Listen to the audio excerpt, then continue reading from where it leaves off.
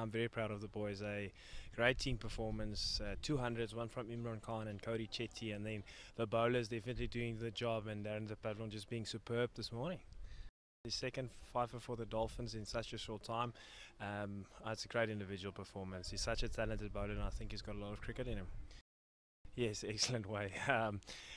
It's nice to bounce back from such a heavy defeat last week to such a big win. It's awesome.